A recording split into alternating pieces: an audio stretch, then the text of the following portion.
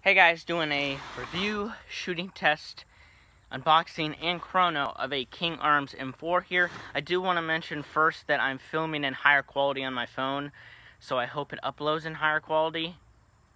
So I'm filming in 1080 now on my phone, but the actual upload quality, I think it was like 240 or something retarded, so hopefully it goes up to 720 or something like that, or 380. So this is an assault airsoft gun. This is going to probably be a giveaway, a raffle. I mean, not really a giveaway, but a raffle. It's a King Arms M4, so let's go ahead and see what comes in it. This gun is broken, so now it works. I had to bring it home and fix it. Open up the top. You will get a flash mag in here, and the flash mag is junk. It is absolute junk. At least in this one, it didn't feed at all. So it'll come with a metal flash mag. It might come with BBs, and I think it comes with a jamming rod. And then it'll come with your gun.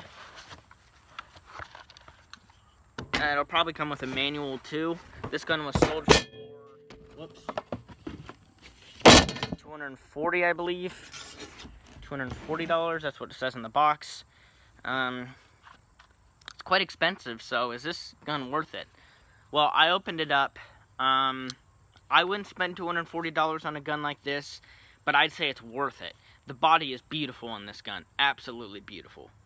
In fact, my favorite trademarks out of any M4 ever is the Skull Frog trademarks, and then the Punisher one over here, and that's exactly what this has. So, I wish I could drop my V12 HPA engine in this body instead of the Elite Force, and have my key mod and my T1, all that sort of stuff. But nope, I have an Elite Force body, which isn't bad, I guess. So, I'm just going to start from the back and go to the front. You have an LE stock, so it's not rear wired, so you could throw really any stock on here you want. You're not limited to anything.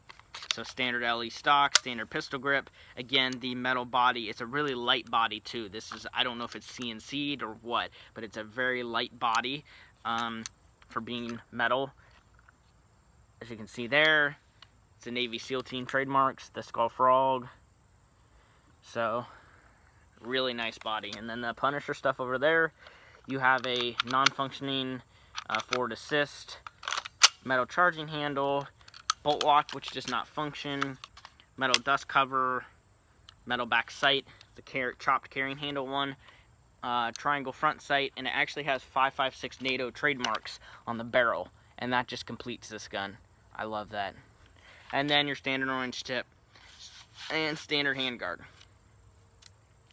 Currently, I have a 7.4 LiPo in here. It's Dean's, so I have an adapter from Tamiya to Dean's. That's what I would use in this, a nice 7.4 LiPo. You could get a Tamiya 2000 from Hobby King. That would be really nice. 2000 milliamp will last you all day.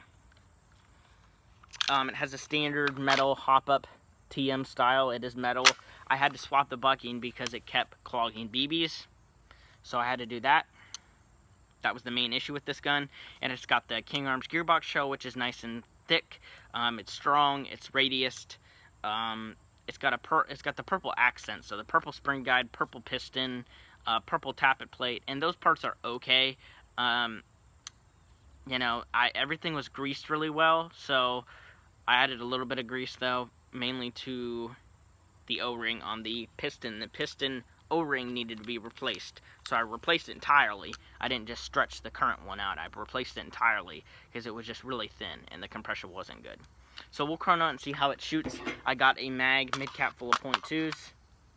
Not a mag mid-cap, it's a GMP, not a mag brand. Okay, currently it is overhopped. Now the bucking that I put in here is Cyma.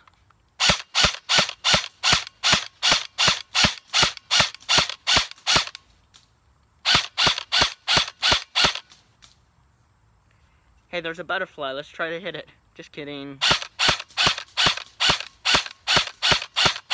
Okay, it seems pretty consistent. I don't know what feet per second it shoots, so let's go ahead and test it. Okay, it's on .2s. Probably CQB FPS. Nope, 390. 393. 393. 393. 396. 393. Not even kidding you.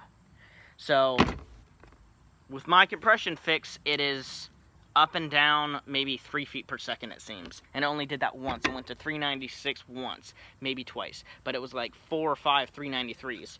And then just point something variance. So shoots really well. As far as range, max 200. Not impressed with the barrel.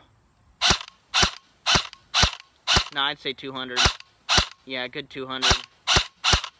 This bucking is brand new too. Brought it right out of the package, Sima. So it probably needs broken in.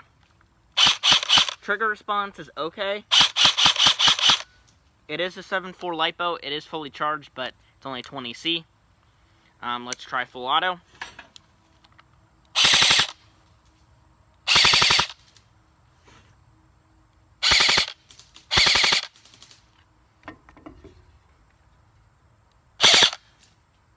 Yeah, 402. 402. Yeah, this is definitely an outdoor gun.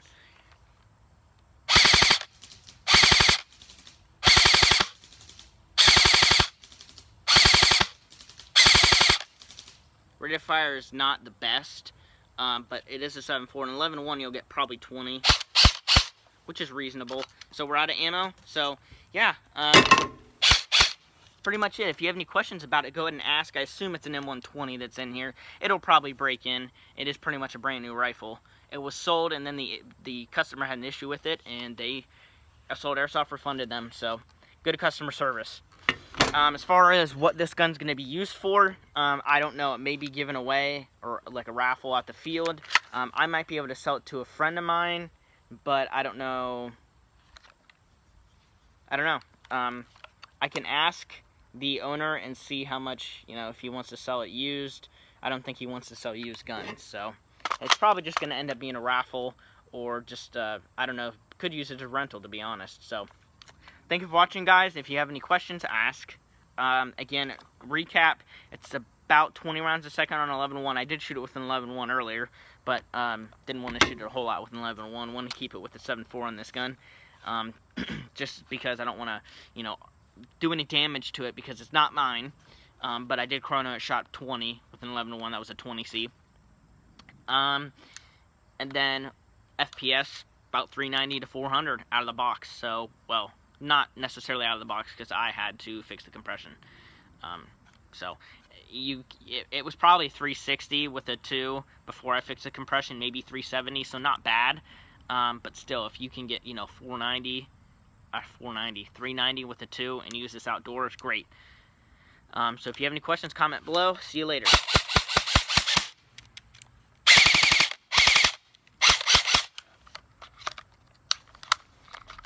Definitely not a PTW.